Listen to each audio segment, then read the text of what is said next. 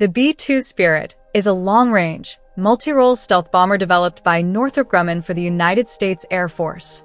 It features a distinctive flying wing design with a wingspan of 172 feet and a length of 69 feet, standing 17 feet tall. Powered by 4 General Electric F-118 GE100 turbofan engines, each producing 17,300 pounds of thrust, the B-2 cruises at high subsonic speeds and can operate at altitudes up to 50,000 feet. It has an unrefueled range of approximately 6,000 nautical miles, which extends to over 10,000 nautical miles with aerial refueling. The aircraft can carry more than 40,000 pounds of ordnance, including both nuclear weapons and conventional munitions.